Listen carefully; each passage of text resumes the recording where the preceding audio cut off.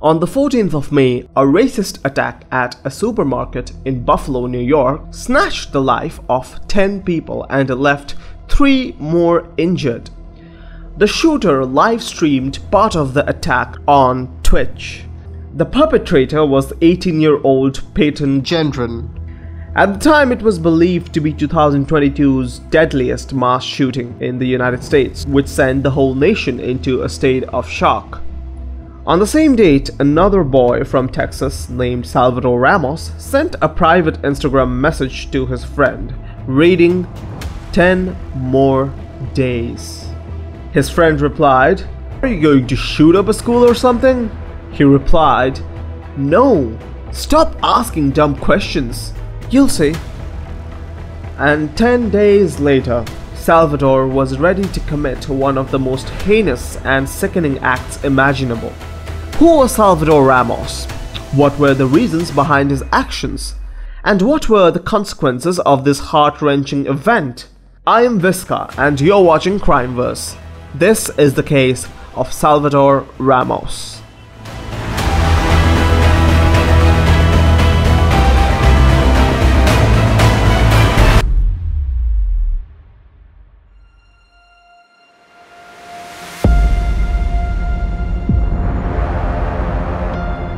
Salvador Ramos was born on the 16th of May 2004 in North Dakota.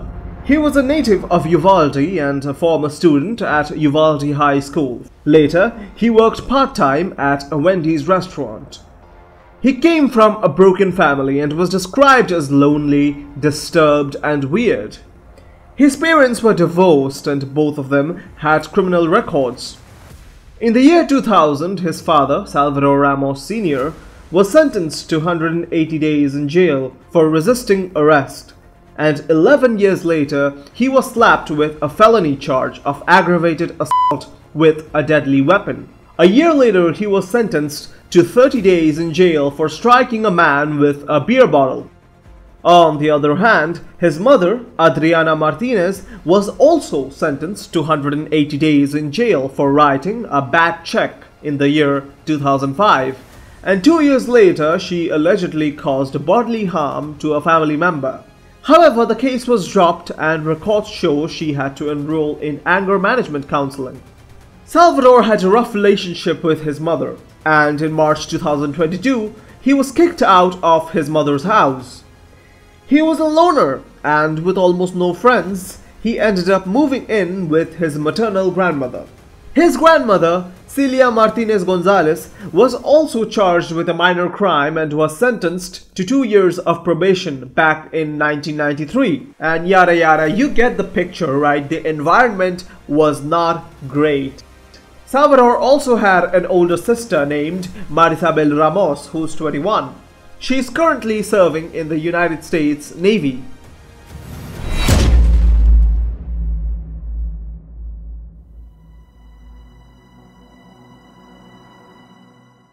In the earlier years, Salvador was described as being a nice and shy kid, but he would often get bullied in middle school and junior high for having a stutter and a lisp.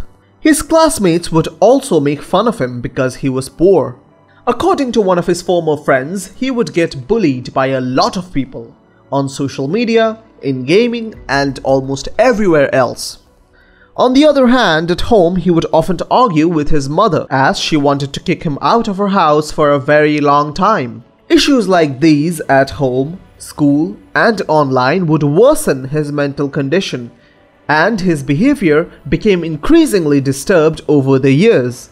He frequently had fistfights with his classmates, occasionally with boxing gloves that he carried around with him. He once repeatedly slashed his own face with knives for fun. He was scheduled to finish high school in the year 2022, but his frequent absences made his graduation unlikely, and he eventually dropped out of school.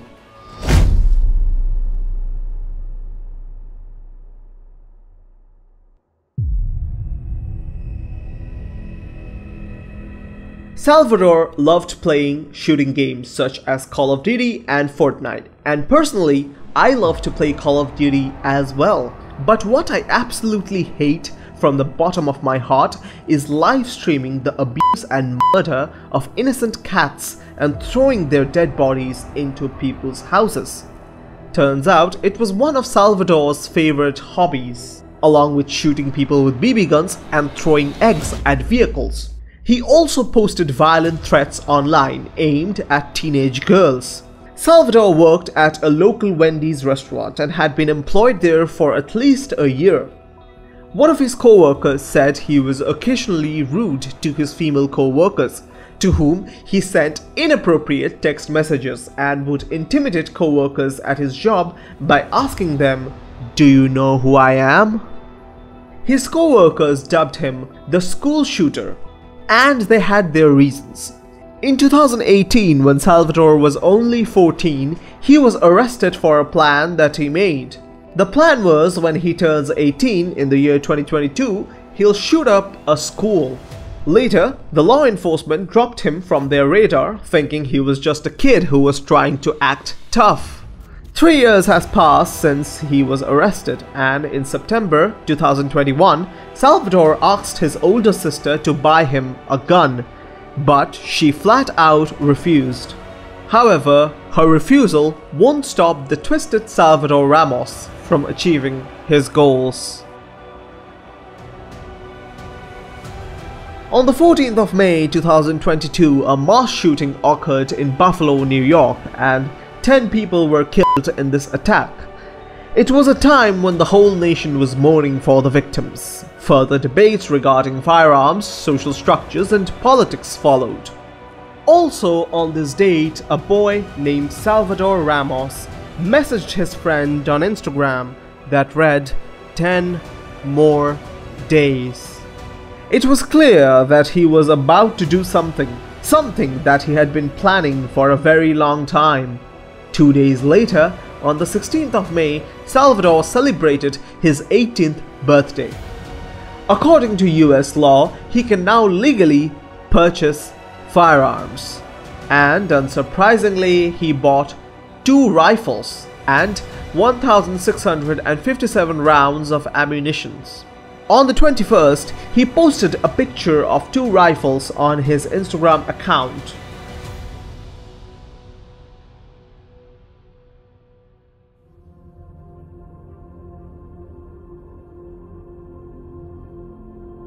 It is the 24th of May 2022.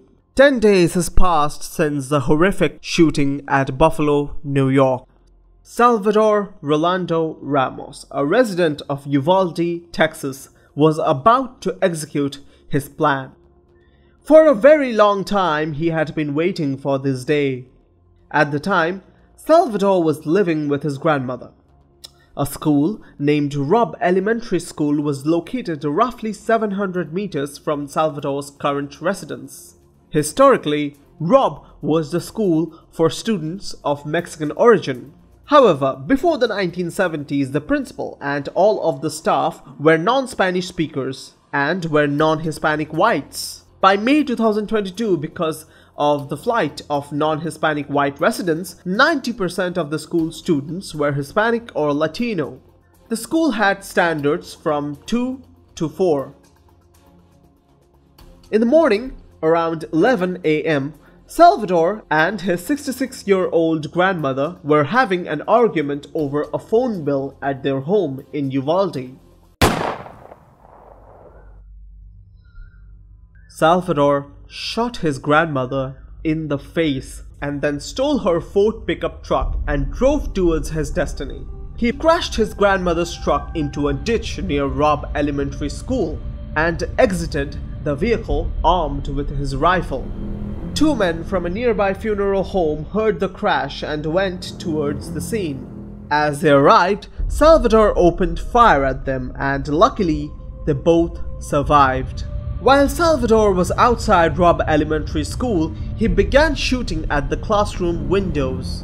Then he entered the school through its west-facing entrance door, which had been shut down by a teacher who had seen him. Unfortunately, the door did not lock, despite being designed to be locked when shut. After entering the building, Salvador walked down 2 short hallways and then entered classroom 111, which was internally connected to classroom 112. Teacher Irma Garcia attempted to lock the door to the classroom, but Salvador shut the window and forced himself into the classroom. And after that, he said goodnight to Mrs. Garcia before he shot and killed her. As he entered the classroom full of kids, he locked the door and said, "You're all gonna die." He then opened fire on the rest of the students and another teacher in the room. While Salvador was conducting a massacre, 3 Uvalde Police Department officers arrived and entered the school through the same entrance used by Salvador Ramos, followed shortly thereafter by 3 more UPD officers and 1 county deputy sheriff. A total of 7 officers were at the school by 11:35 a.m. Salvador had an encounter with the officers and injured 2 cops in the process. While the shooting took place, multiple students played dead. A responding officer called out, "Yell if you need help." A girl in the adjoining classroom said help. Salvador heard the girl, entered the classroom, and shot her. Arnulfo Reyes, a male teacher in classroom 111, instructed his students to get under the table and act like you're asleep. Salvador then arrived and shot him. Then he fired indiscriminately around classroom 111, and later on the shooter unleashed a second round of gunfire at the students. If he didn't get them the first time, he got them the second time. All 11 students in classroom 111 died during the shooting. Arnulfo Reyes was still alive and pretended to be unconscious on the floor, but Salvador then shot him again. Miraculously, he survived and recalled that he heard law enforcement approach his classroom from what sounded like the hallway 3 times, but they did not enter. While Salvador was shooting up innocent little kids, 19 heavily armed police officers were on the other side. The desperate parents pleaded with the officers to enter the building. When they did not, parents offered to enter the building themselves. The officers held back and tackled parents who tried to enter the school. The police further warned that they would use tasers if the parents did not comply with the directions. A mother of 2 students at the school was placed in handcuffs by the officers for attempting to enter the school. When released from the handcuffs, she jumped the fence and retrieved her children, exiting before the police entered. A video clip showed parents questioning why police were not trying to save their children, to which an officer replies, "Because I am trying to deal with you." Some police officers were reported to have entered the school early to retrieve their own children, while other parents were blocked from entering. Salvador Ramos stayed in the classroom for about an hour, hiding behind a steel door that officers were unable to open until they obtained a master key from the janitor. A tactical team entered the room after the door was unlocked. Salvador opened fire at the group from a closet in the room, but this time the officials returned fire and killed Salvador. 19 children and 2 teachers lost their lives, and 18 others were injured. Salvador's grandmother miraculously survived, although she might never talk again because of her injuries. This event will undoubtedly go down as the worst mass shooting of the year 2022 and one of the worst of the 21st century.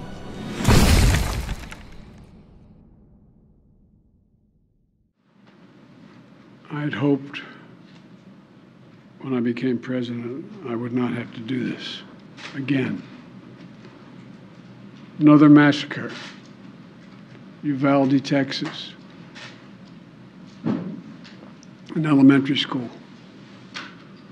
Beautiful, innocent, 2nd, 3rd, 4th graders. And how many scores of little children who witness what happened see their friends die as if they're on a battlefield, for God's sake.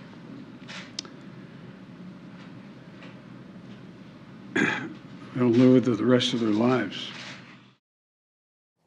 Every mass shooting in the US is like a cycle. Well, it starts with thoughts and prayers, followed by debates and politics. And after all of that, nothing gets done and another mass shooting takes place, and the cycle continues. I am not a politician, and I'll be honest, I don't have a lot of knowledge regarding gun laws in the US. But there is one thing that I personally find bizarre, and that is Salvador had a lot of red flags. His plan to shoot up a school was never a secret. And other than that, killing cats and all? I mean hell, the bio under his TikTok profile picture reads, "Kids be scared IRL." So yeah, I'm baffled how all these signs were ignored. Personally, I don't have any sympathy for Salvador. But this case points out that we need to treat others with some basic humanity and dignity. Mental illness is not isolated to the US, nor is the US an outlier in the frequency of mental illness compared to other developed nations. But school shootings are uniquely American. The difference between the US and other developed nations? Well, the first thing that comes to my mind is regulation. Gun regulation. But that's me. That's my opinion. I would love to know what your opinion is in the comment section. And if you find true crime content fascinating, you can subscribe to this channel and ring the bell so you never miss a new video. But before you leave, I don't want us to remember these victims as merely numbers. Each and every single one of them were individuals who had families and loved ones, and each and every one of them had names.